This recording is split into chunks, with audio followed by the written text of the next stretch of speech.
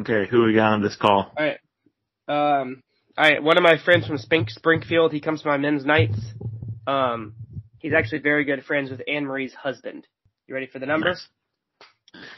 Here we go. Actually, kind of Springfield Mike Schaefer.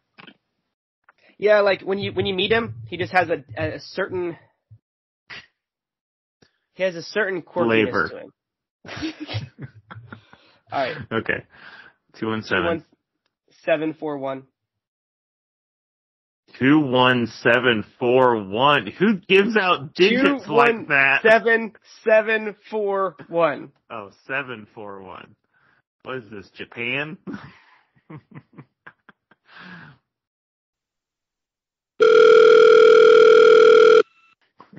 Okay, what's this guy's name? His name is Josh. Should I do it, or are you just going to take over, you think?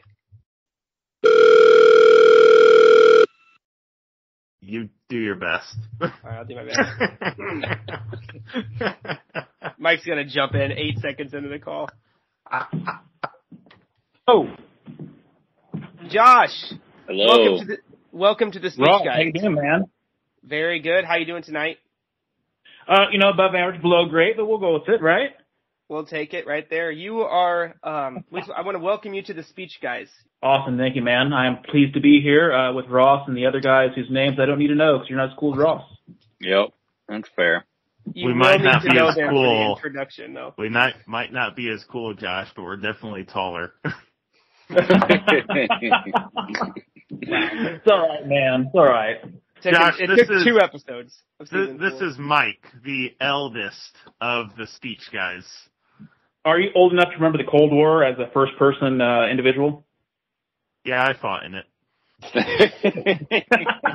I played Rocky's son in Rocky IV, so that's how I sort of contributed. Okay, did you survive the Oregon Trail? Survive it? I built it. You built it? You're the one to blame for the dysentery. Yeah. Josh, what do you do in Springfield other than harass Ross? Well, a little bit here and there. I work my job to pay my bills, and beyond that, I try to live a hermetical life. And Ross tells me you listened to one of our episodes. Which one did you have the privilege of listening to? Well, I listened to, excuse me here.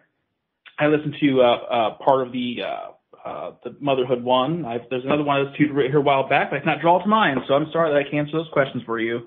But I do know the quality is outstanding. I do remember that. Hey, as long as you clicked play, we'll take it. As long as you click play for at least 5 seconds, because that counts as a listen. Anything less was a waste. You don't even have to have the volume on, I don't think. No, I'm one of those guys, if it's either I listen to a little bit of it, I'm like, nah, or I listen all the way through because, I've invested that much time in it, I might as well go the whole yard, right? What other podcasts are you listening to these days, Josh? I generally don't listen to podcasts, ironically enough. I usually listen to radio. I'm old school. What do you listen to on the radio? There's only 2 stations that matter.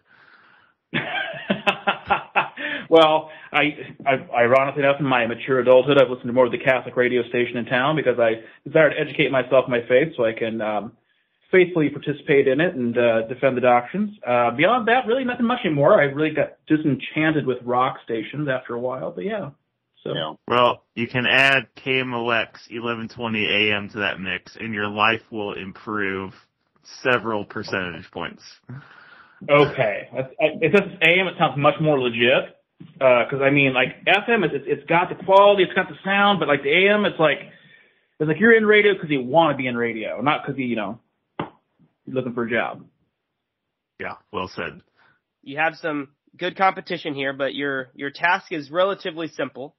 You need to introduce that this is season 4 of the Speech Guys, that we are doing the episode titled, I don't know, what's the title of the episode? All right. Hold on. Josh, Ross is shortchanging you because he thinks you can't deliver. We like to get a little bit of razzle-dazzle, if you will, a little bling-bling, a little cheddar cheese from our podcast introducers. What do you know about Good Will Hunting? What do you know about Robin Williams? What do you know about Matt Damon and Ben Affleck and his little brother Casey in this film? Well, well, as far as the latter three are concerned, they're all from Boston, so they don't like to use the rhotic accent of the English language. They like to diminish that R where it belongs and put an R where it doesn't. As far as Robin Williams, he was a comedian who tragically suffered with issues over the course of his life, but I think he contributed to society just the same. As far as the speech itself, you want my opinion on that? I'll give you my opinion on the speech. Yeah, what do you got? Okay, so my take from the speech is that it is a speech articulating how experience trumps book learning. They're talking about how if you really want to learn about somebody else, you have to be vulnerable yourself to learn, right? Have you ever had the flavor of speech that Doc gives Matt Damon there in your life? Some man who's sort of transferring himself from middle age to later years with a beard who's just needs to sort of lay you down because you mocked his art and then smoked into it. Have you ever been in that position before? I'm basically living Robin Williams' part right now, like, the middle-aged man, like, telling the younger folks what they need to do. Oh, okay. So as far as on the other end of it, though, as far as learning what Matt Damon's learning, if you will, I've had the fortunate experience of learning from good people, thanks God, gently, because we can always learn roughly in life, right? Like the hard thump that gets to the bottom of the well. But no, it's wait, what's at the bottom of the well? Like a hard thump, man. If you hit the bottom of the well, or at the bottom of the cliff, or whatever, like the rough way of learning, learning life the hard way. Okay. Sorry, I'm using my colloquialisms here. I apologize. Yeah, I'm behind on my well references. I'll blame it on my mom being from Texas. We'll go with that. Okay. No, so at any rate, no, it's fortunate when you have guiding lights in your life that be it somebody you know or somebody you don't know, somebody who takes notice and even if it's not the most pleasant or comfortable thing, that they steer you the right direction. Because I'd rather have one moment of awkwardness and uncomfortable conversation than really geek things up later in my life, right? Would you say that choking the individual you have in therapy or counseling is sometimes necessary? Are you related to this person? Is that rhetorical, or is that something to consider before you choke them? It really depends on the relationship. Okay, so you're saying it's an option. Yeah. Well, it's I don't know what the customary practices of the land are. It could be very cultural, right?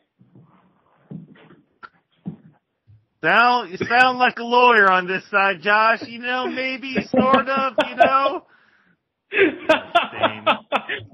Oh, an esquire I am not, so. Little this, little that.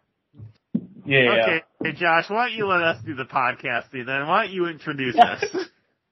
All right. This is season 4 of the Speech Guys podcast. You have Mike, Landon, and the wonderful Ross, and the episode is of the park bench speech from Good Will Hunting.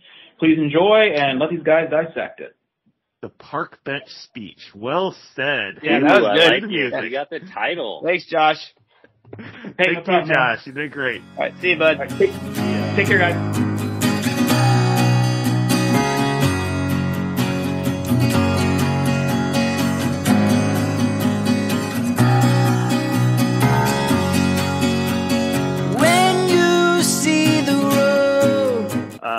Michael Schaefer, Ross Johnson, Matt Schultz, and Landon Fry are all here this evening.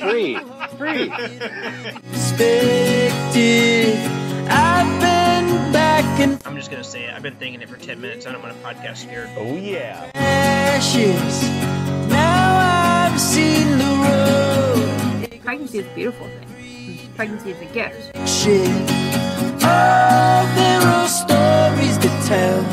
What kind of paint sticks to asteroids? Like, if you don't prime your walls. Afraid some days, but the road will lead us to a better place. We are called to emerge from having that default setting of self-involvement.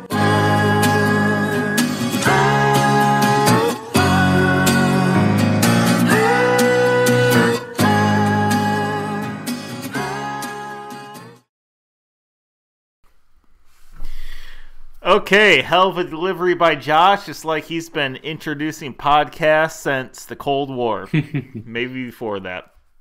Ross, what do we got on the docket tonight?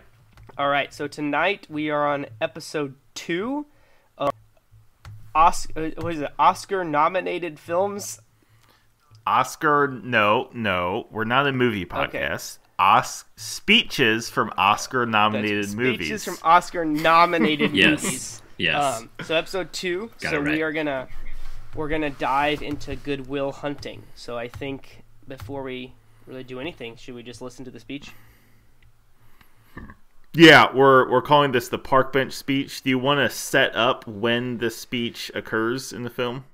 For anybody that has not seen Good Will Hunting, you have Matt Damon, who plays a character who's a young man that's kind of a math prodigy, but doesn't come from a good social situation. So he's an orphan, been in and out of a lot of trouble, been arrested a lot, working just a low-paying blue-collar job, but he's just math absolute genius. So the math professor at MIT discovers him, wants to give him this opportunity to use his skills, but he has to agree to see a counselor because of his arrest issues. So we're sitting on a park bench. Robin Williams is a counselor.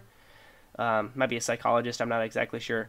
But his task has been to help Matt Damon. Matt Damon has kind of just made a joke of everything so far.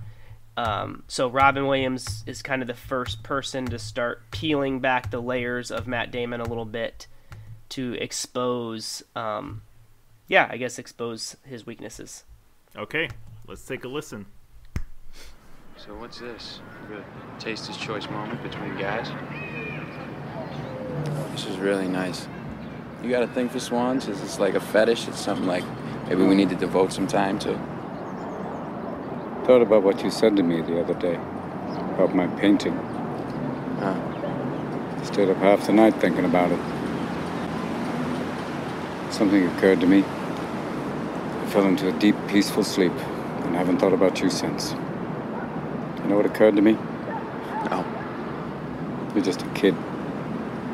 You don't have the faintest idea what you're talking about. Why, thank you. It's all right. You've never been out of Boston. Nope. So if I asked you about art, you'd probably give me the skinny on every art book ever written. Michelangelo. I know a lot about him. Life's work, political aspirations, him and the Pope, sexual orientation, the whole works, right? I bet you can't tell me what it smells like in the Sistine Chapel. You've never actually stood there and looked up at that beautiful ceiling. Seen that. If I ask you about women, you'd probably give me a syllabus of your personal favorites. You may have even been laid a few times.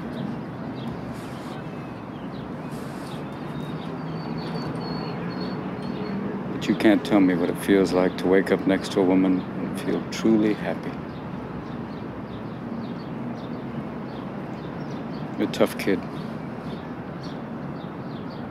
I ask you about war, you'd probably throw Shakespeare at me, right? Once more into the breach, dear friends. But you've never been near one. You've never held your best friend's head in your lap and watch him gasp his last breath looking to you for help. I ask you about love, you'd probably quote me a sonnet. But you've never looked at a woman and been totally vulnerable. Known someone that could level you with her eyes. Feeling like God put an angel on earth just for you. Who could rescue you from the depths of hell. And you wouldn't know what it's like to be her angel. To have that love for her, be there forever. Through anything. Through cancer. And you would know about sleeping sitting up in a hospital room for 2 months, holding her hand, because the doctors could see in your eyes that the terms visiting hours don't apply to you. You don't know about real loss, because that only occurs when you love something more than you love yourself. I doubt you've ever dared to love anybody that much. I look at you, I don't see an intelligent, confident man. I see a cocky, scared, kid. But you're a genius, Will. No one denies that. No one could possibly understand the depths of you. But you presume to know everything about me because you saw a painting of mine. You ripped my life apart. You're an orphan, right? Do you think I'd know the first thing about how hard your life has been? How you feel? Who you are? Because I read Oliver Twist? Does that encapsulate you? Personally, I don't give a about all that, because you know what? I can't learn anything from you. I can't read in some book. Unless you want to talk about you, who you are. Then I'm fascinated. I'm in. But you don't want to do that, do you, sport? You're terrified of what you might say.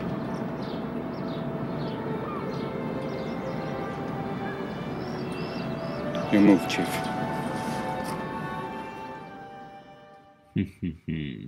Do you think a scene of his friend dying in his lap in war was a deleted scene from Good Morning Vietnam, and this is actually a sequel to Good Morning Vietnam? Ooh, I love crossing the actor chasms of their other works.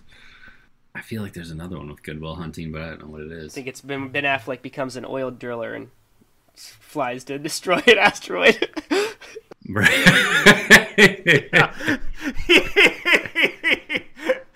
And Matt Damon is still the hated man in every movie because he's a genius no one likes. And then Matt Damon had to out because he saw like, hey, Ben went to space, so now I'm gonna go to space too, and that's how he ended up on the planet in the other galaxy. Right, in Interstellar, he was the genius sent on the Lazarus missions. Yeah, but. Yeah. So we have Good Morning Vietnam, we have Armageddon, Good Will Hunting, and Interstellar are all in the multiverse universe. Same universe.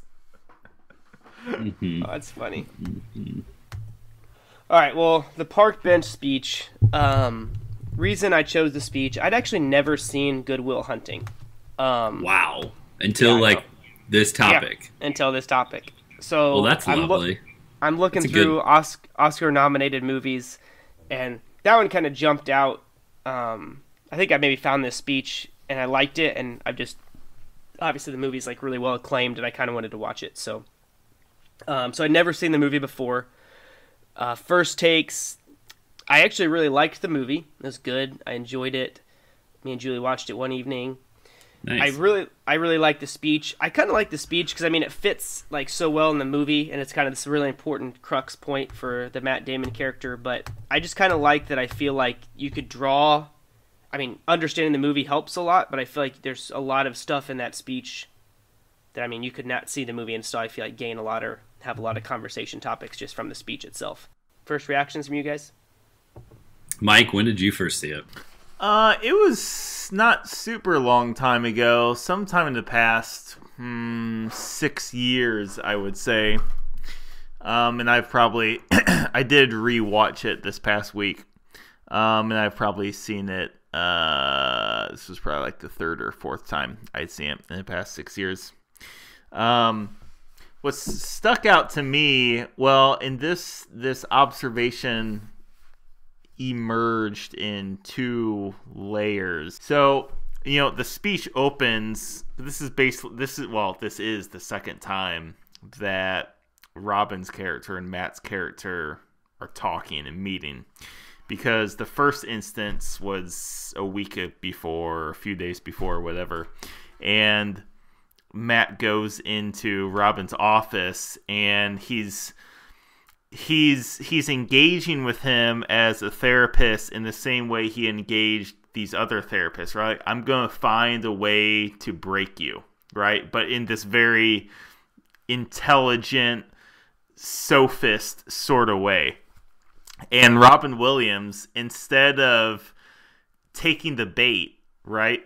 He's going jab for jab. I love the one line where they start talking about weightlifting and Matt Damon asks how much he can bench press and he says 285, which I'm really curious if Robin Williams could bench that. It looks feasible. I mean, his forearms look pretty good to try to choke. Yeah. When he choked Matt Damon, his forearm was pretty bulging. Yeah. But Matt didn't answer. And then, yeah, exactly. He obviously could bench 185 on a good day, maybe. And then Matt Damon finds a new thing. He finds this little piece of art that looks homemade or something. It's this sort of impressionist style little, fishing boat type thing floating. And he basically starts crapping on it and says it's no good. And Robin Williams just acts like he doesn't care. And then obviously Robin Williams chokes him because of him disgracing the memory of his wife. But this speech, of course, opens with referencing him crapping on his art, right? Yeah, it does. Yeah. What's the same about the other therapists he saw is that Matt Damon mocked each of them, and those therapists they chose not to tolerate it, and so they're like, I'm not going to work with this guy. And Robin Williams was set apart because even though he was offended, he saw Matt Damon's character's brokenness, right? The fact that he said those things because he's a kid, but you can say because he's affected by sin, like all of us. And like that was the first step, having compassion on him, where Robin Williams could start really working with him, engaging him, right? And that stuck out to me because there's a lot of relevance to that, as we've talked before in the podcast about my story writing with Mel and Grady and a couple of other things going on. There will be people who don't receive your art the way that you want them to, right? Either it's ignored or they're sort of dismissive about it.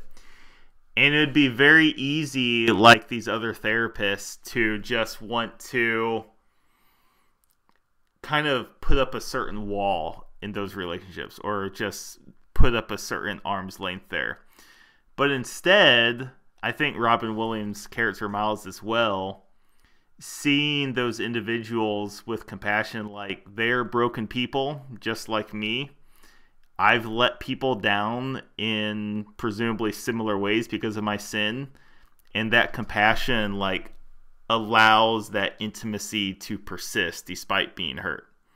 I know there's a lot for a first reaction, but it was just on my mind, and it was my first. This was my first reaction. My first reaction, I'd circle, like, I probably saw this 10 years ago, definitely post-college. Never seen it before then. I don't know what put it in front of us. I'd credit Logan. I believe Logan was like, oh, you've got to see that movie.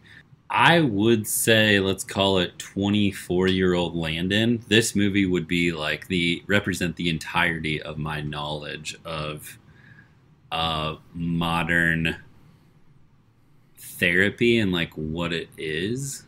I wouldn't have any other reference points besides like, oh, that's like what is in Good Will Hunting.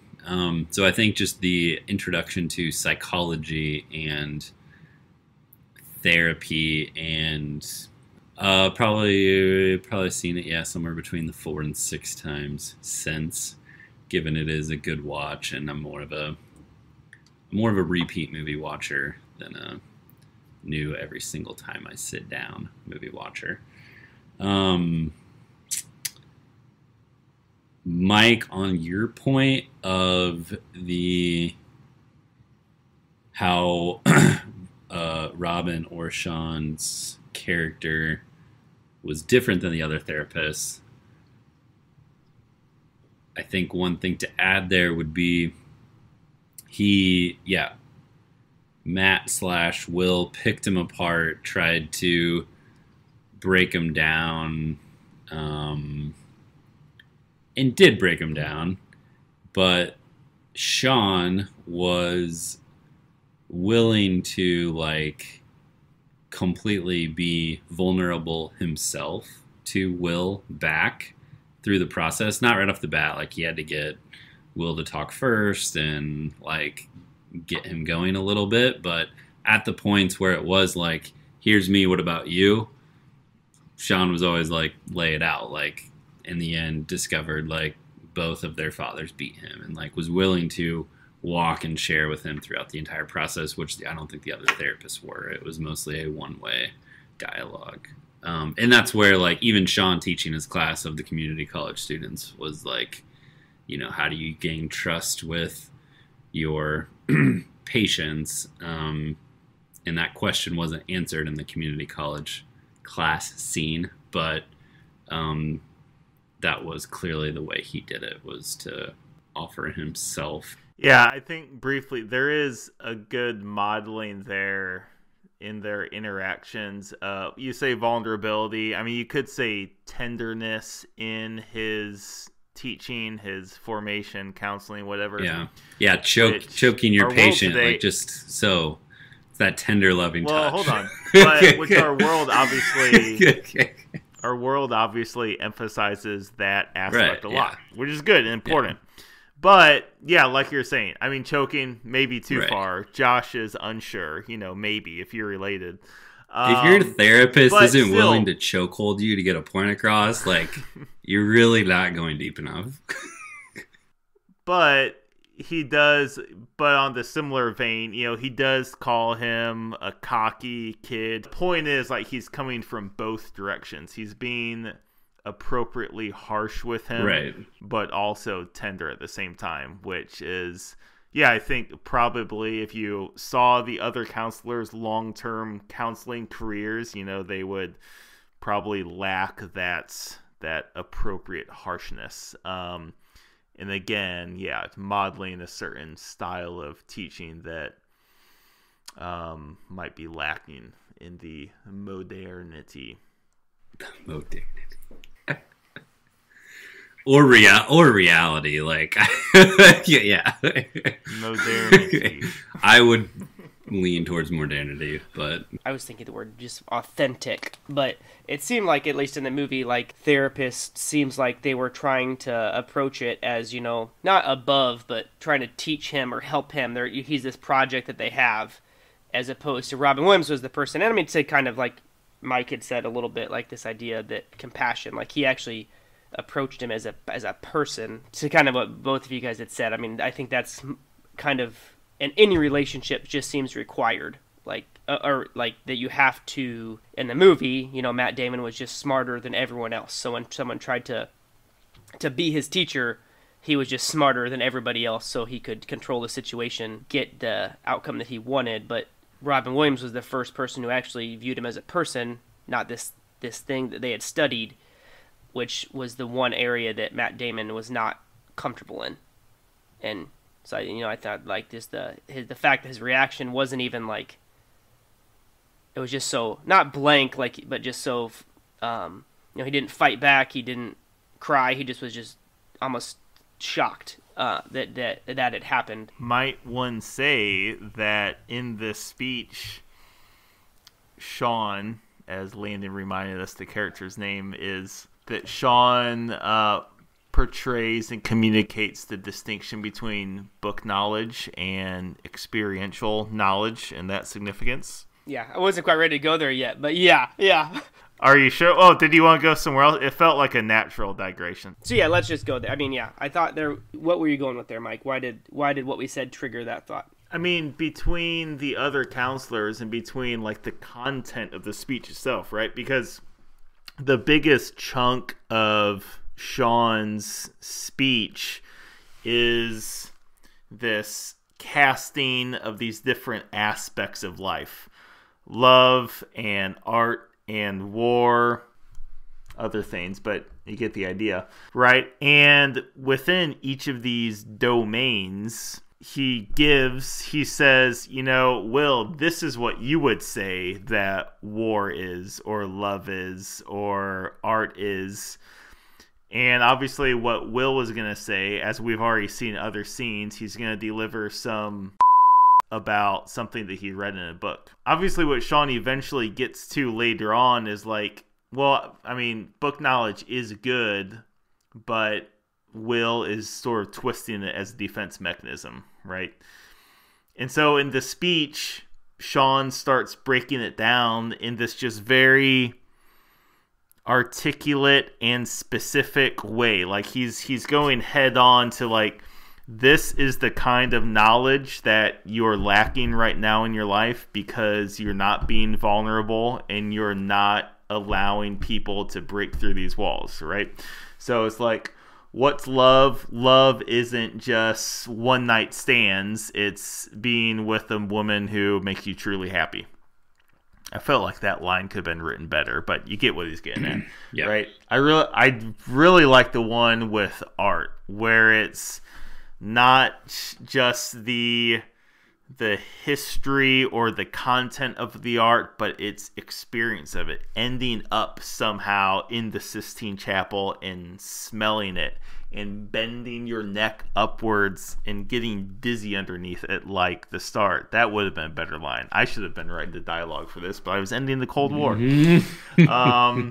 So that's why and the other counselors, of course, like they weren't able to break through for Will because they were just book smarts, right? Will was just able to outbook them. Outbook them. Yeah, exactly.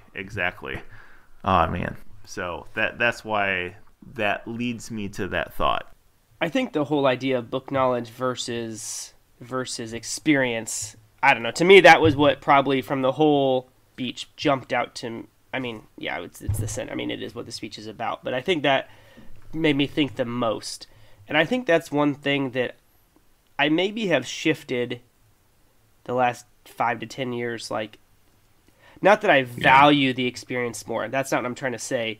But I feel like it just draws you more deeply into life, tangible things we can see, smell, taste, touch.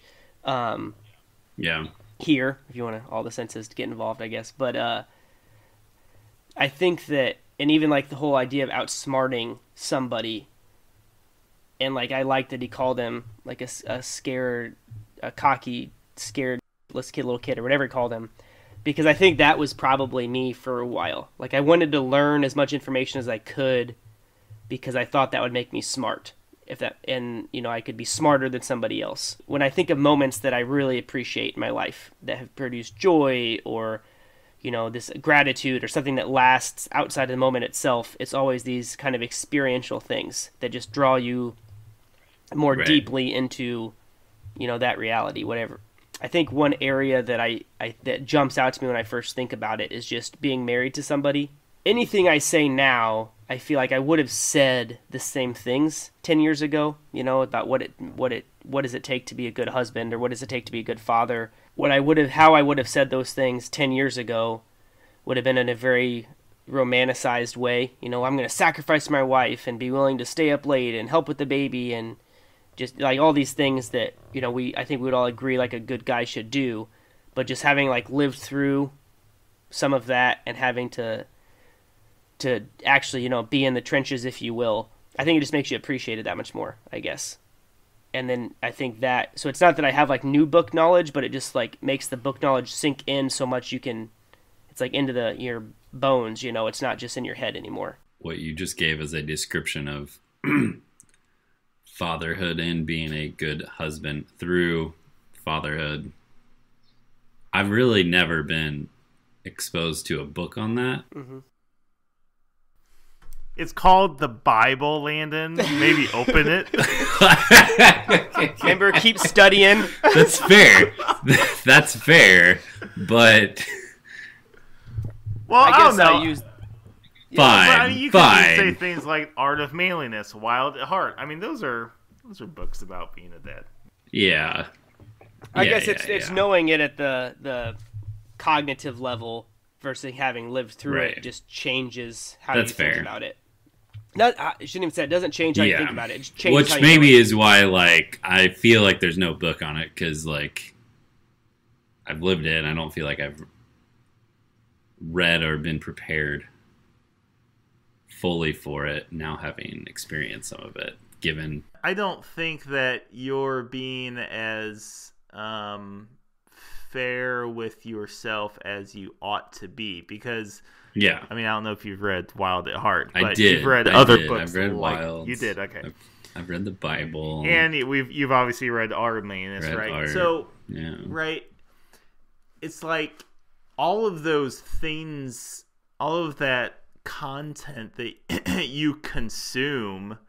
I mean, how I think about it in this sort of like meta way is like those are things that create the expectations within yourself. They create the expectations for your soul, if you will.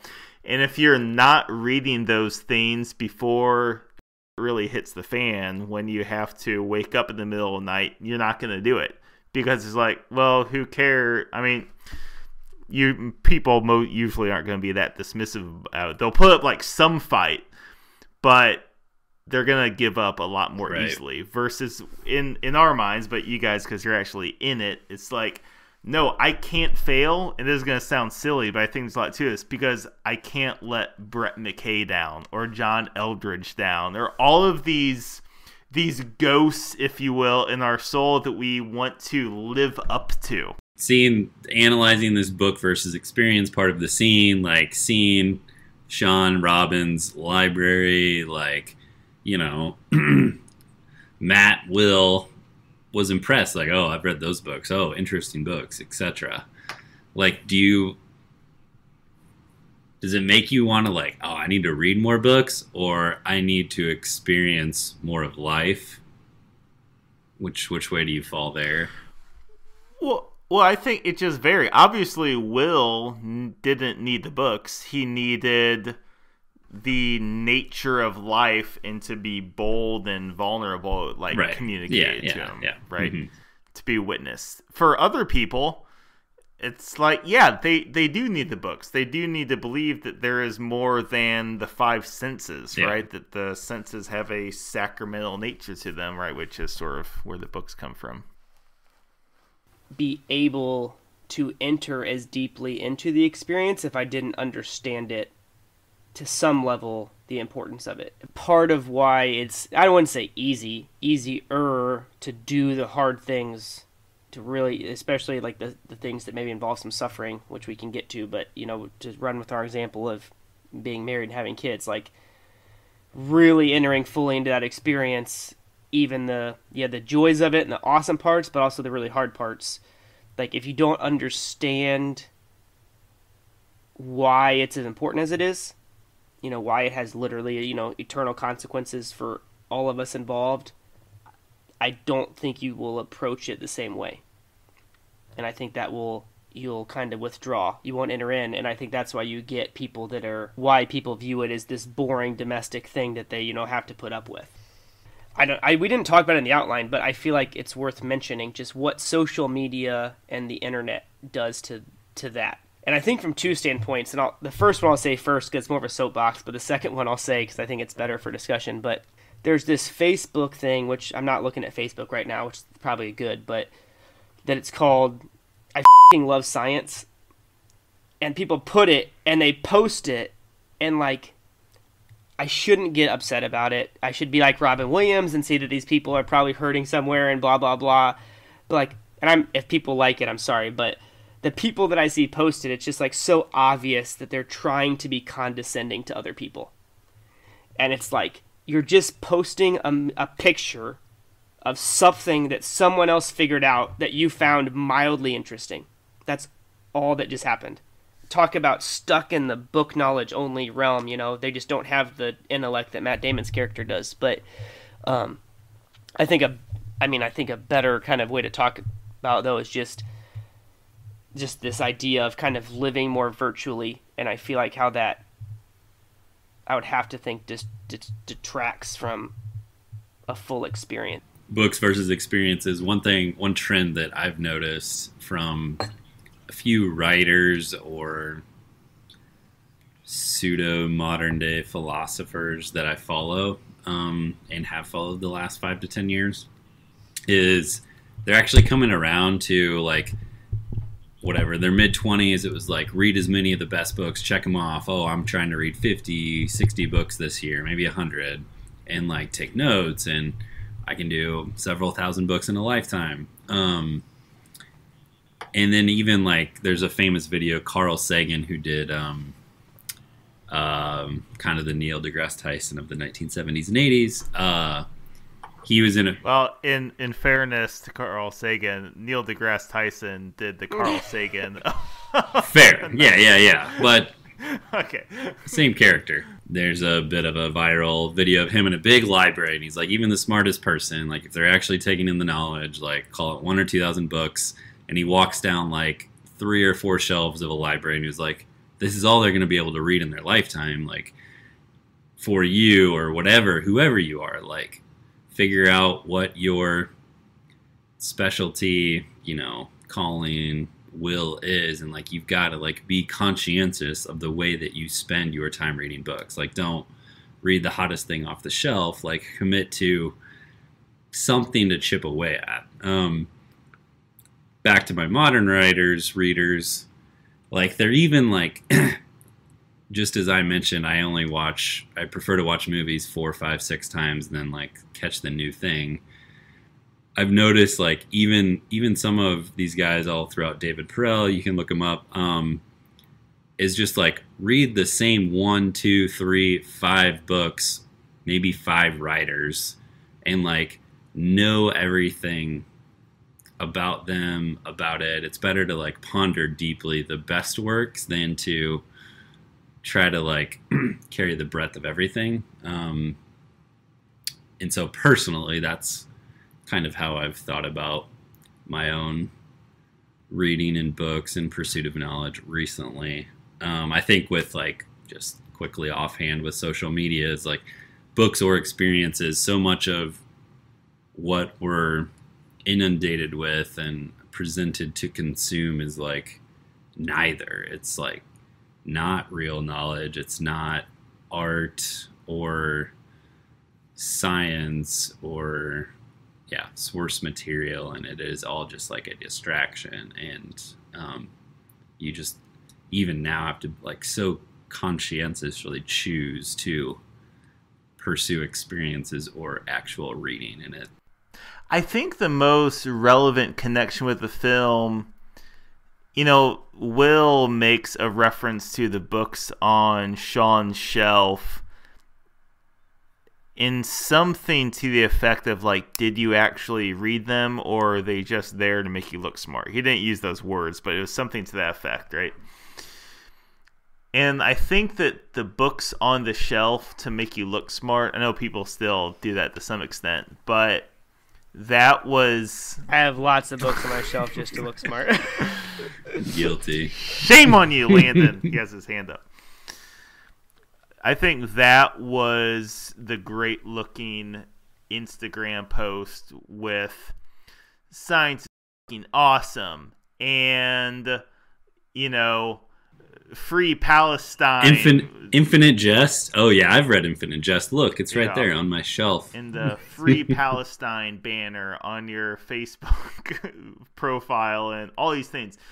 But the point is that like it was difficult to brand yourself before social media. Oh yeah. And like what even is a brand? Like if you were just to dial into evolution, just raw nuts and bolts humanity, like what's the analog version of brand? It's not obvious to me. But that's what social media allows, which, like Landon said, is an utter distraction from both, like book and experience knowledge, which we're agreeing, like you definitely need both. Will needed more experience knowledge, and other people need more book knowledge, and like the branding just takes you away from both of those. I do admit, like, whether friends, family, maybe you, I will, if I go into somebody's house and like, I'll act like Will staring at their bookshelf for a bit, just to like be, you know, they've got their books out, they're displaying them, you know, see if they've read them, kind of throw a few jabs, and it is, I don't know, it's a prior generations way to like say who they are, and I think it's an important lost art to confront them on it. I'm not crapping on it completely. I mean, it's nice, it's fun to look at books. Yeah. But to like call out whoever's house you're in, like maybe you don't even know the host that well, but yeah, pick something off the shelf and you can keep your books, Landon. Okay? No, I'm just saying it's a lost art that I think we should carry on. Right, and I think we'd all agree, like, there's a difference between like having books in your home where people may or may not come versus like publicly portraying it, you know, on some internet forum where, this doesn't have to do with social media. One thing that I think is worth talking about when we say experience, just because as we've been talking, it's like I think it ties into risk taking, which I think was in the outline quite a bit, but I think people can hear this, and I think we talked about it a long time ago. This might have been pre-actual aired podcast age, but the man in the arena, and I think we talked about how... I think that was our first ever podcast. Stuck with me. Technically, in that McDonald's parking lot for me. But we talked, I think, Landon, you mentioned how like a lot of people use that as an argument for like doing these tech startups and things like that. But that was like years ago, so maybe things have changed. But I think to the same idea or the same feeling, people can hear, or even we can hear, this idea of experience and picture very grand things. So there's a flavor of the, I'm not going to, you know, settle for this boring life. I want to experience everything, and I want to travel, and I don't want to settle down yet. And I don't know if you guys get what I'm going here at all, and even though I think that can be part of experience, so I'm not trying to say that's bad necessarily, I think a big lost point of that is just when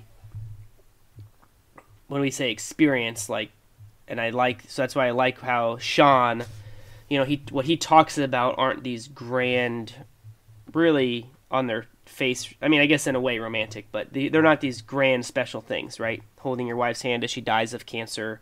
I guess going to Sistine Chapel is pretty grand, but, you know, having your friend die in your lap during war. But I think a good example of it was when he talks about how Matt Damon's character, that his wife farted in her sleep. Yeah. Mm-hmm. Which I think was kind of like a chuckle moment, but I think it shows that when we talk about experience, it's not just these huge grand things. It can be these very seemingly simple,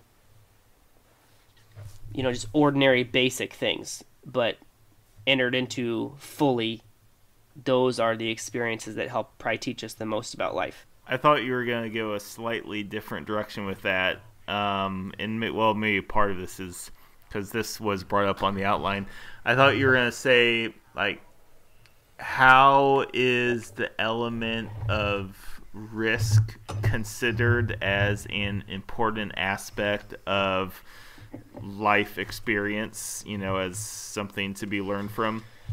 Right? Because one could delude themselves to some extent that you're experiencing life simply because you're paragliding in Belize or something like that on a regular basis, which is fun, and like you're saying, it's not saying you can't do those things, but it is important to consider what ways can I live dangerously, in a sense, because those are the things that Sean is touching on in this speech, like ways to live dangerously and with risk that he's challenging Will to consider. When we're talking experience, just I think risk is a necessary component, whether it be, this, I don't want to say superficial because you could die hang gliding in Belize, but you risk something. Yeah, we can jump with that in all we want. Yeah, I like, and I'll give Matt credit, even though I said I was going to take credit from this. He says there is a connection here between suffering, or between risk and suffering. Risk implies the willingness to suffer. I thought that was a striking thing to observe and seemed accurate. And maybe we can distill something there on the people of modernity. Why did you specifically say from people of modernity with that? Do we in modern day,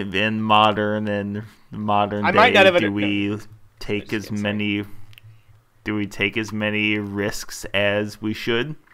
What ways do we tend to avoid risk? Are there ways that back in the day they actually maybe took less risks than we do now in certain ways? And what do you guys think of that connection between Matt saying there between risk and suffering? Top of mind right off the bat, I do think we are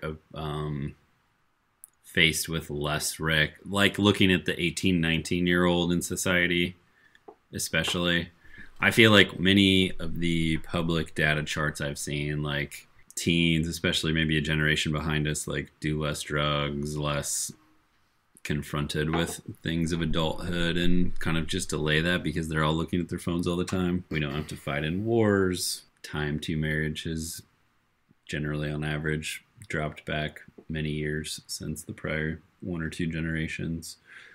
Taking a leap of faith, or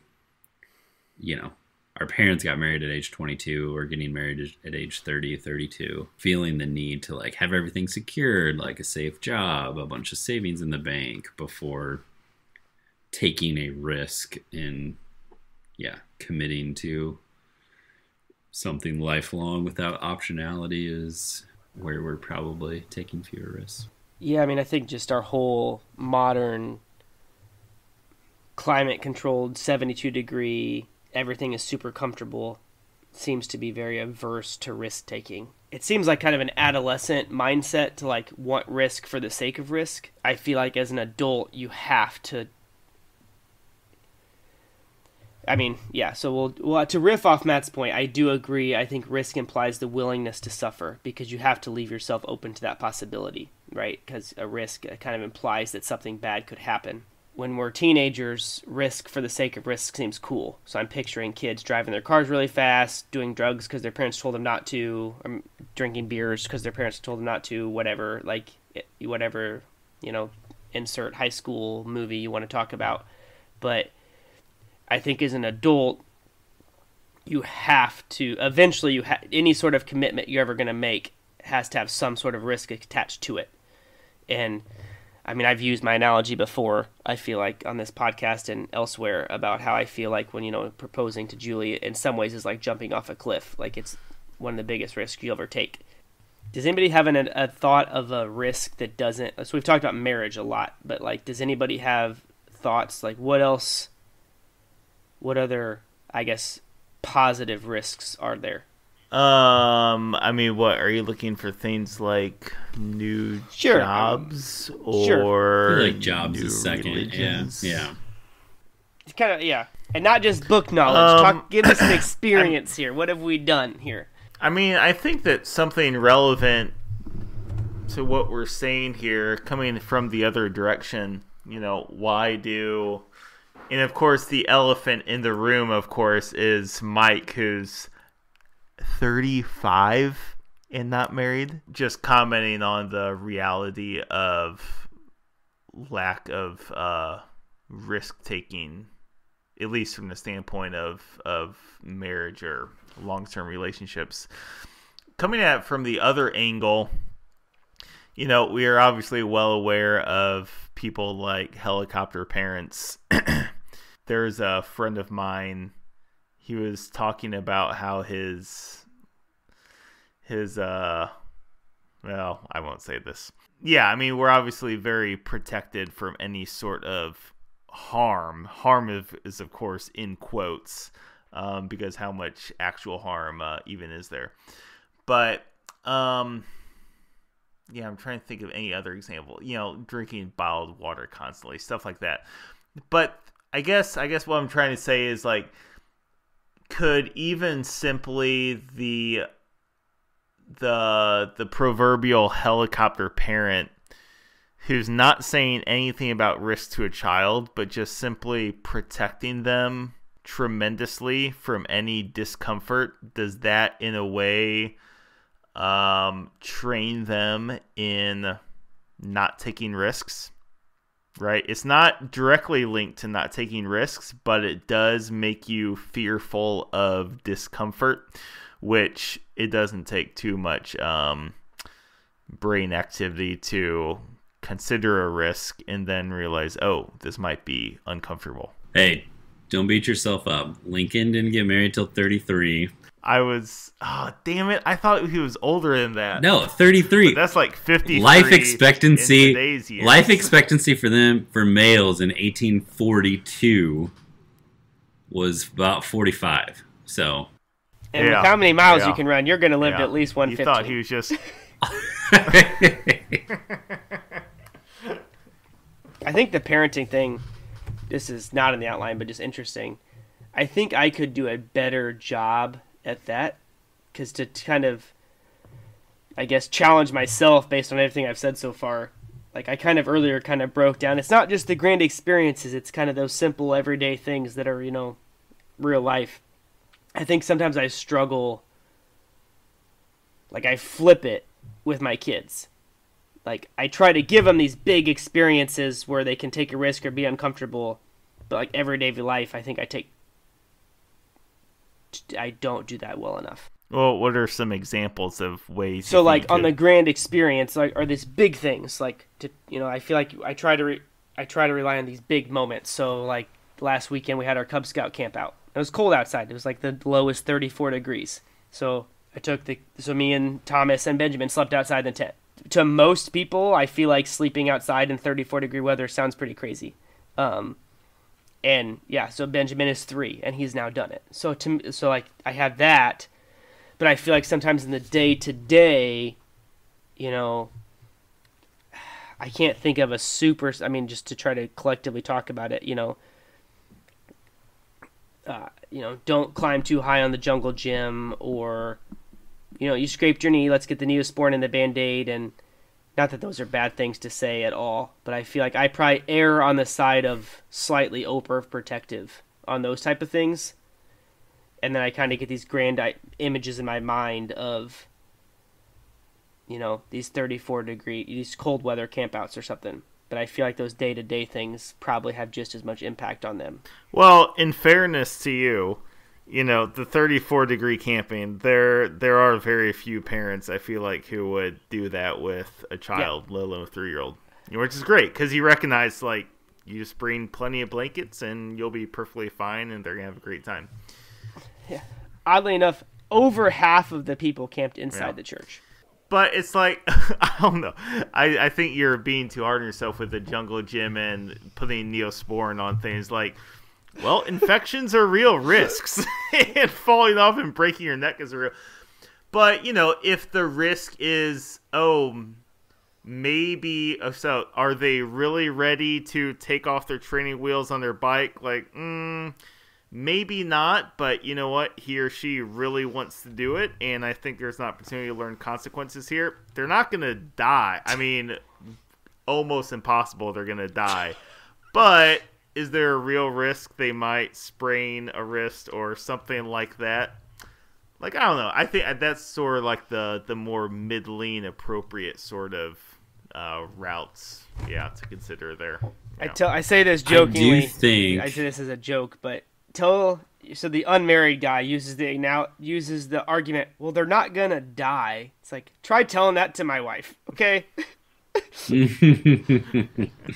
Well, that's why, men and women balance each other out, but... Couple thoughts. I do think, looking at the text, looking at the series of speeches that we're analyzing,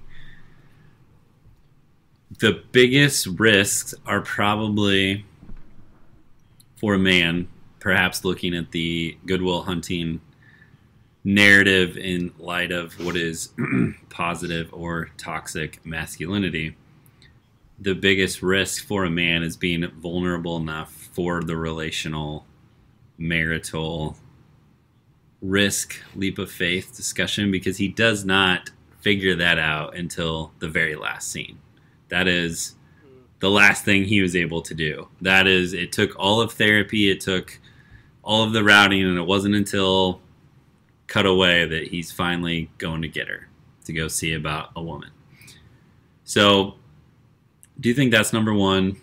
The second reason I think that is because I think actually my favorite scene or speech in this movie is the construction parking lot scene between Ben and Matt, or Will and whatever Ben's character's name is. I think that even the first time I watched this movie, and today I'm still very conflicted by the message, and the maybe, hey, why don't we pause and take a listen to that? All right, we'll take a listen. Speeches. Bonus speech. So how's your lady? She's gone. Gone where? Medical school in California. Really? Yeah. When was this? It's like a week ago.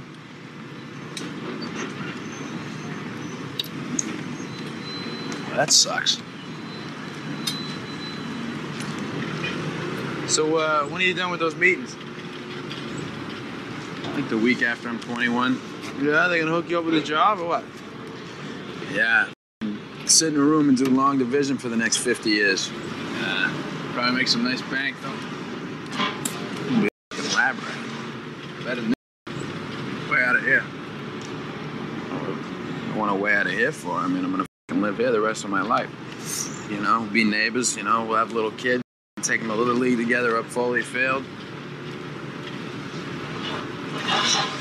Look, you're my best friend, so don't take this the wrong way. In 20 years, if you're still living here, coming over my house to watch the Patriots game, still working construction, I'll kill you.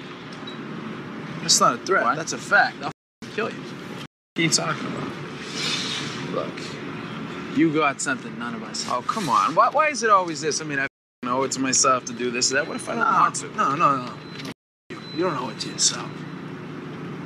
You owe it to me. Because tomorrow I'm going to wake up and I'll be 50. And I'll still be doing it. And that's all right. That's fine.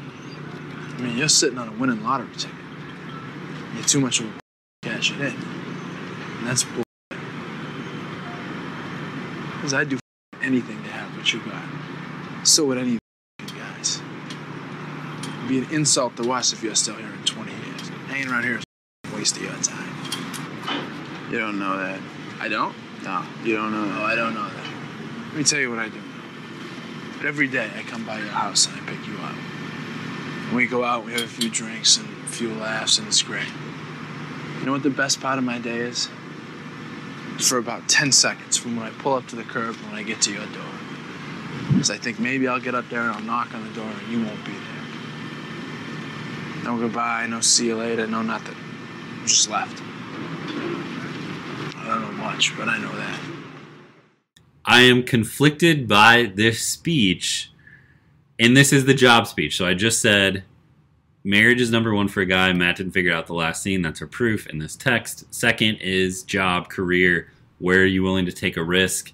It's even my favorite, the gospel of Jordan Peterson, original lecture series, Lecture 2, Abraham finally leaves his father and he sets out to found the nations. He's the only one who follows and walks with God, and he leaves and he goes west, young man, right, to Egypt. He doesn't know what he's doing, but he does leave and try to become something for himself, which is like the thesis of the West, secular and religious, perhaps. That scene that we just listened to, the construction scene, is a version of that. And perhaps Ben is right. Like, go west, Matt. Leave. You need to grow up. Use your talents. Forget about me. Never talk to me again. I don't know. You contrast that with, like, community. Like, people are more important than the chase for career and, like, relationships, and perhaps like add in some like a spice of Windleberry, like being in a place and knowing a place, and being with people who are, you know, of different intelligent capacities is a form of diversity, perhaps. And there's a lot he can offer to where he is from. So I disagree perhaps with some parts of that scene, and I don't know, feel conflicted by it. I think it's a very interesting dialogue that describes a lot of Western psychology that is hard to sometimes square up with Christian theology. How did that connect with our previous thing? So one taking a risk. Yeah. First, I believe is marriage and relationship. 2 is job and career. And my question would be like, maybe you should, maybe you shouldn't. Like, it's not the.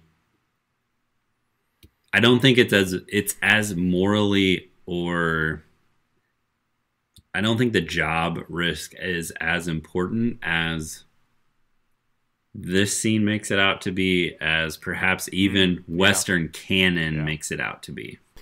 Yeah, I mean, I'm not too put off by that scene. There's certainly a spectrum, I'd say. I mean, it's in the past I would have said differently. I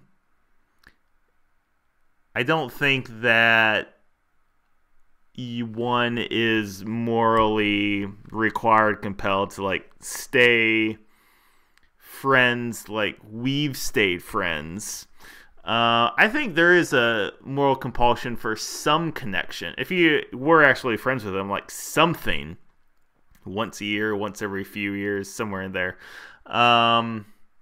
So yeah, I would just say that. I mean, a little bit of a spectrum there. But yeah, he's obviously not embraced Sean or no. I need black and white. Either they stay in Boston and do t-ball together and are neighbors, or they never talk to each other again. Like, which one is the right answer here? He found Facebook and he contacted him. This is Will. You remember me? I feel like, so you said job was 2. To me, I would put where you live and like leaving a place. And I think they're a little bit. They're similar. Yeah. Because like, so I'm thinking about, so to try to kind of get as like big picture as possible, like you can contrast in the Bible, like honor your father and mother, and leave them and be joined to your wife. So there does seem to be almost like a. I'm not saying there actually is when lived well, but I feel like you could say that there's a feeling of like a tension there. Like, which one am I supposed to do? Because in a lot of times it seems like they would be kind of I have to pick one or the other. And I think that's actually an interesting thing, because I feel like, and maybe this is just like different cultures will value different things, but the whole like leaving home seems like a very hard thing to do. So like when you were talking about Abraham, I started thinking about, I mean, I only live 28 minutes from the house I grew up in. So like, am I I started like second guessing myself in a way. It's closer than that. He's one conference team over. It's closer than 20 minutes. Same newspaper is gonna write about us, but like in all like seriousness, like I feel like I started even thinking about like, oh, did I take the safe route? You know, did I not take the risk to move away from home and, you know, make my own place? But then I contrast that with like, you know, how much we would, you know, It's a Wonderful Life, like George Bailey. Like, well, he lived in the same town he grew up in, took over his father's business, and we would all view that as like a really good life. So that's just like, I feel like that's kind of a fun little mind game to play with on which side to fall on. I did think Matt Damon was a little harsh, like, but the best 10 minutes of my day, or when I think you might not be there. It's like, I don't know. That was Ben Affleck. Ben Affleck said that's Matt Damon. But yeah, he should want Matt to do more than a construction job, right? To make it more interesting. But I'm exaggerating some parts here as he said, like, I never want to see you again if that means that you pursued the fullest of your talents versus not, which I think is a microscopic view of the dichotomy of the two options here. But in the least, that's my favorite scene, and one that made me ponder the most of the trade-offs of risks and life choices. So in the movie, I mean, when he goes west, go west, young man, like, he's obviously chasing the girl. I feel like, and that specific, I mean, it's a fictional movie, but like, if you're that much of a math genius, like, I mean, you're gonna have a job, right? It's not like you're giving up a job. Oh, I'm not gonna work at MIT. I can work at Stanford though. So like, you know, woohoo. Have you guys ever felt like you've had to do something? I mean, what risks have you taken, or what, and not or not taken? You know what I mean? Like, at what junctures did you kind of have sort of these difficult decisions where you had to play these, you know, factor in all these things we're talking about? You know, it's not as if all risks are created equally, at least in our own minds, right? I remember hearing, I think it was on Joe Rogan at one point, this anecdote of some, you know, stud boxer or something who had to call a buddy of his to stand up to this guy who's trying to scam him at his house, who's trying to sell him something, right? And obviously this boxer could have kicked this scam guy's butt unfazed, right? But like, this boxer just had never learned how to challenge himself and sort of navigate that uncertainty of standing up to someone who's trying to lie to you or swindle you. So I sort of set that up as a prologue to what I'm going to share. It's like, yeah, in certain ways, I think that taking risks, sort of wading out into the unknown, comes fairly... easily is not the right word, because even for this, like, boxer, like, it's not easy to go in the ring and, you know, kick someone's butt or vice versa. And so with, like, things in my life, there's certain risks or challenges or uncertainties which come more naturally, I would say. It's, you know, with things that we talked about with long distance running or cycling 300 miles or 1,000 miles. You know, I know Ross wants to talk about romance. It's like, it's relatively easy for me to just ask a random girl on a date. I mean, I could fill a book about stories like that. My cousin... You were shaking in your boots after Landon's wedding, though, asking that girl on a date. Out in tears. But I got her number. He did get her number, though.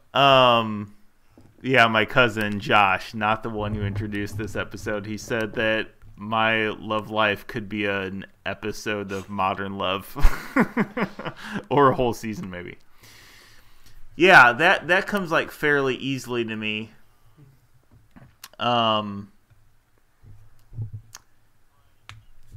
But in fairness, but on the other side of it, that I'm trying to stick with the click words from the speech. Like, it's like with me, risk asking a girl on a date. It's like, whatever, she turns me down. Like, mostly the harm is on me. Like, I'm not going to hurt her, right? And I would say that the longer I'm in a relationship, obviously emotions become more complicated, of concerns of hurting another person, hurting yourself, because, oh boy, no, my life would have been better if I'd stayed with her, or, or not staying with her. Of course, there are actual factors that one is dealing with too. It's not just all in your head. It's like, yeah, where do I necessarily fall on that spectrum of navigating that sense of risk in relationships? I don't know. I mean, I'll sort of repeat something vaguely of where it feels like I've been at that edge, if you will, with a couple of girls, a few girls, where it's like, man, really wish that would have worked out. There's nothing like inherently scary to me about marriage, right? But it's with these other girls where it's like, man, I don't know if I could do a whole life like that. I think that's appropriately vague, but factual at the same time. So that's my experience. How much that tracks with other people's, I don't know. Honestly, I don't feel like that tracks super closely to other people's experience of risk and commitment in relationships, but I'm open to being proved wrong. Yeah, bringing it down one level to the personal. I went to see About a Girl in Chicago, and went to the north side of Illinois. I didn't cross state lines, but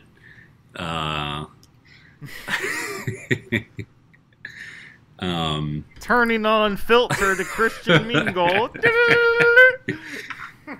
I think there is. I think that I'd probably. Somewhere in our notes, we said that the review of Good Will Hunting was like, it's so predictable. And he did go west. He did go see About the Girl. He did pursue the fulfillment of his potential. And I think that is both the cultural current we swim in, that is both Western and Christian, both. I think it is the Abraham story. Leave your father's house and like see where God is taking you, as well as perhaps just the more like go succeed and achieve, and I think those are both true. Having still an interest in just that scene with Ben being off, and me questioning if that's true for everybody. Like, had he stayed, that would have been a less predictable story. But I think you can make enough arguments that it would be equally as admirable.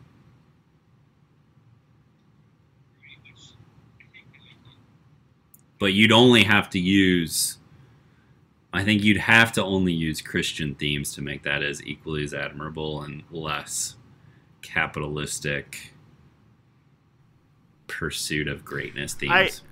I think really quickly, I don't think you'd necessarily have to use explicitly Christian themes, but in order to know if the movie had a happy ending, you would have to see what happened over the next 60 years. Fair. Okay. That's fair. Yeah. All right. Sure. I mean, my last thought on the risk thing, I feel like the risk even when we talk about all of them, is just commitment. So, like,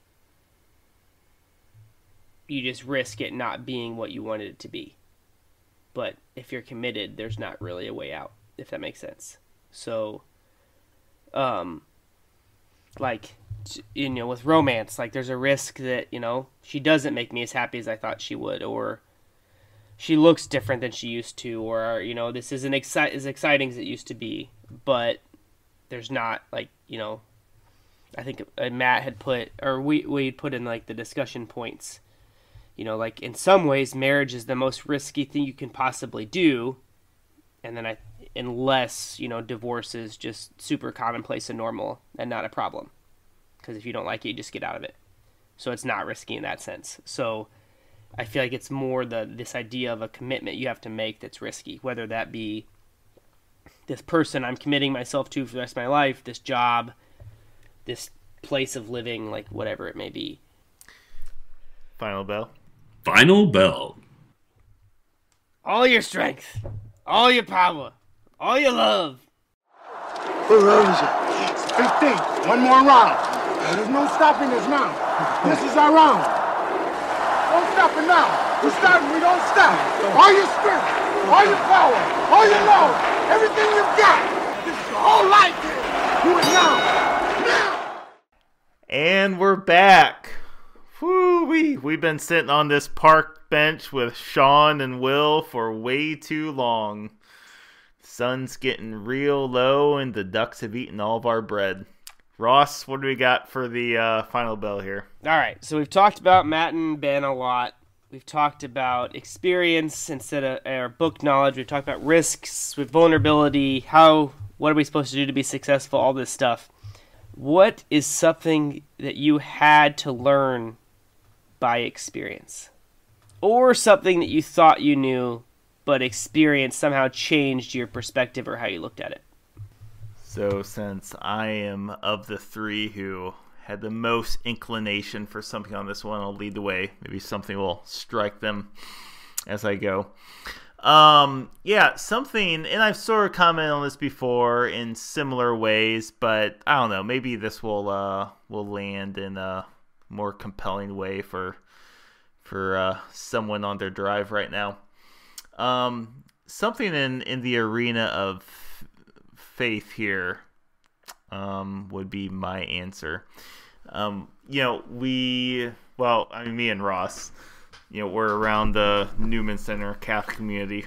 Landon his own Christian communities to be a part of in college, right? And as one should be, you know, one can become very fired up by that environment. All these new great things you're learning about your faith and great people you're around, and et cetera, et cetera.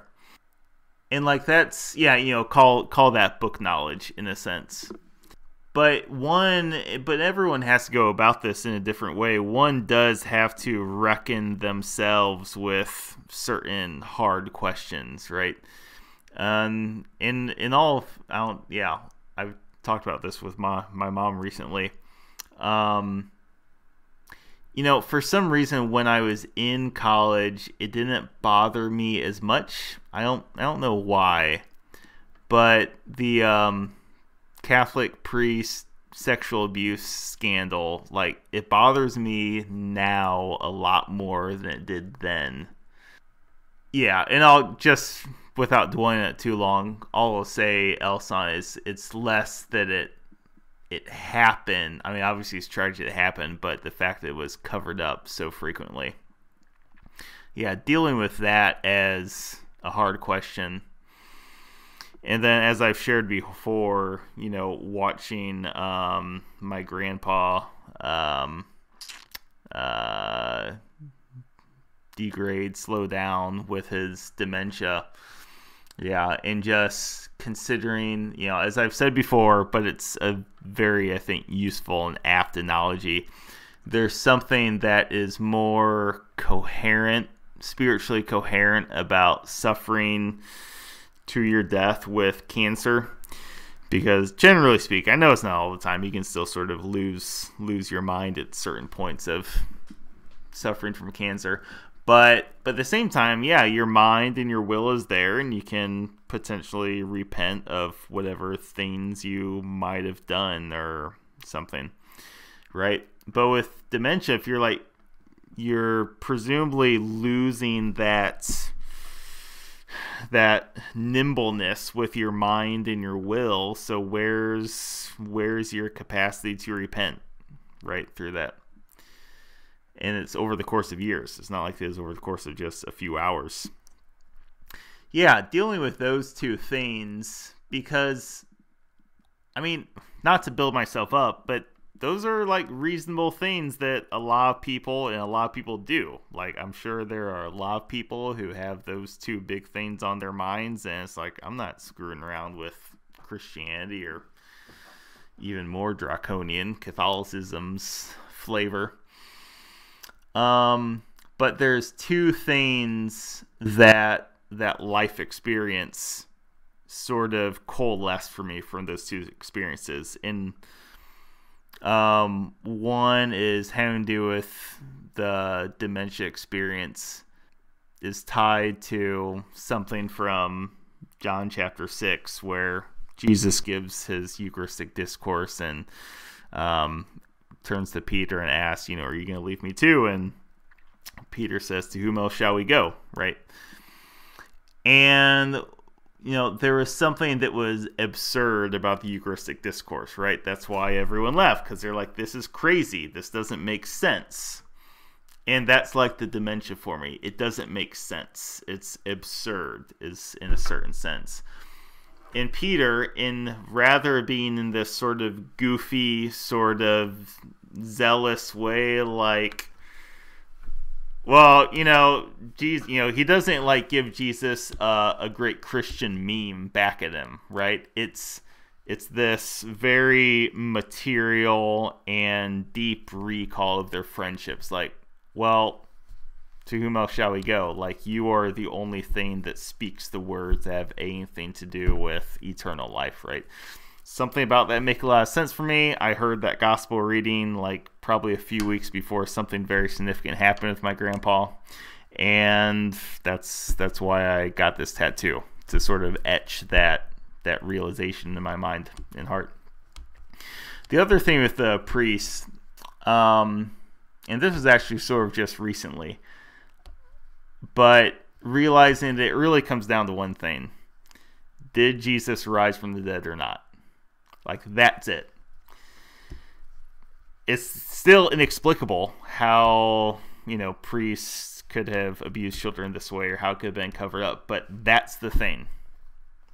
That's the only question that really needs to be answered. So those are things that life taught me, or sort of shaped what I had learned in books. I'll go next. I've got a thing or two. As far as what have I learned from experience. And I think it's the first thing that comes to my mind is just how much I can learn from other people. And I know it sounds like an obvious thing, but like when I think of how I learned it from experience, I think at some point I thought certain people could teach me things, if that makes sense. So, these people that have read these books, or my mom and dad, or these people that, are living well these values that I say I should live out, all blah, blah.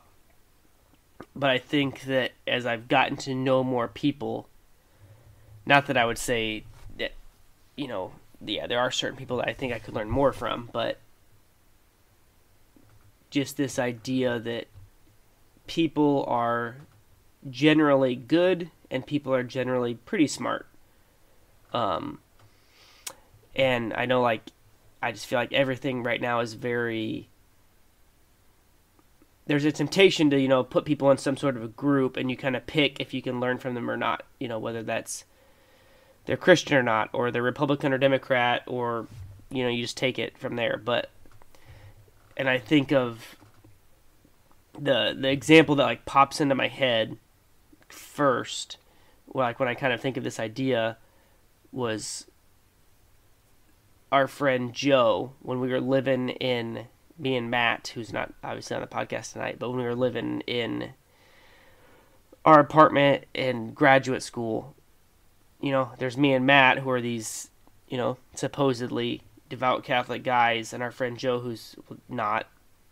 And I still remember it so distinctly, and I bet he has forgotten it completely.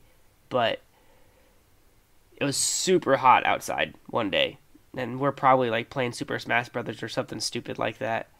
And I can like picture it. He was like, "Do you guys want this cup?" And we're like, "No." Like, I don't, it's a plastic cup. It probably said Bradley Braves, and it was free at one of our whatever events. And he left then. And like, he went and he took water to the dude that was getting paid to mow the lawn of like our apartment complex. He just took him a cup of water. And I just remember thinking like, and I don't know, it sounds super simple, I guess, but like it struck me so much that, you know, I feel like I learned more about caring for the needy from that instance than from insert whatever book I'd read about caring for the needy, you know, if that makes sense. And that was the first one. And I think the other thing, and honestly, I did not think of this until Mike shared his story, but I feel like it's worth sharing, just this idea of death in general. So I was very close to my grandma when she passed away, pretty much because she died in a hospital during COVID. So no one was allowed to visit. Even her like last hours comfort care, 2 of her 4 children were allowed to visit for 3 hours. And that was it. And then they had to leave. So like they weren't allowed to stay till the very end, and her other 2 children weren't allowed to get in. Which is just awful. But in the week leading up to that, I worked in the hospital, so I was really my cousin did too. So like we're really the only people that I got to be around her. And I feel like, I don't know, it's hard to even put it into words, but I feel like just the idea of death became much more real and tangible to me because I actually had to see it like happening. And in some ways, like I felt like I kind of had to take on the role of the family member who was there because my other family members literally weren't allowed to be. But to tie it into the question of, you know, what has the experience taught me?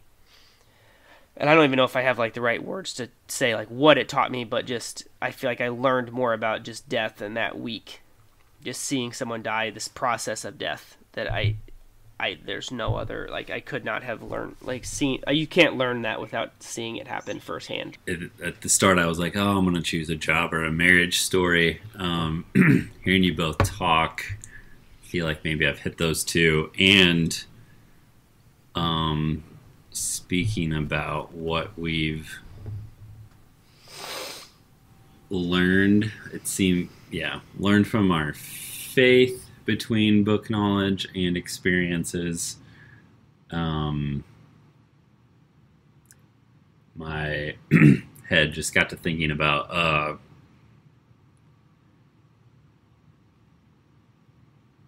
I think having lived through marriage and job experiences and grappling with what our faith means in a modern world and how to understand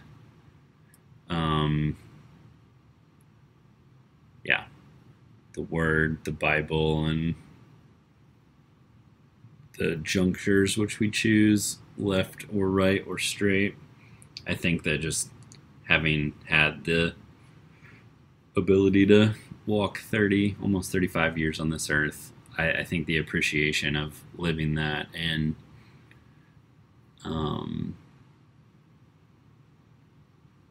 understanding the value of the stories in the Bible and the gospel and what Christ directs us to, you know, turn our hearts to is something that I felt like I knew at 14 or 15 as book knowledge, but having experienced a couple more decades, it's like even more unknown and mysterious and just a thirst to pursue. And that's, I felt like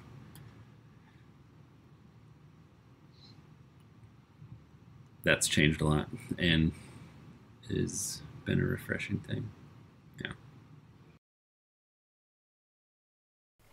All right, so let's see. It's either Matt or Landon. Matt's not here. Landon, do you have anything? Where are we going next? Definitely done research. Don't have anything to call today, so stay tuned for another Oscar-nominated movie and a great speech within it. Yes.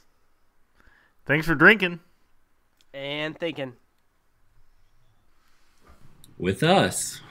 Hey, be safe out there, will ya? Talk to y'all later. Cue the music. Dead ends come and go. Look toward the horizon. Up ahead you'll find a peace of mind, relief from the trying. I have burned a bridge, wrecked in a ditch, had to ask forgiveness. Dead ends come and go. Look toward the horizon. Oh, there are stories to tell. The times we grew and the times we fell. Oh, I've been afraid some days, but the road will lead us to a better place. Road will lead us to a better place.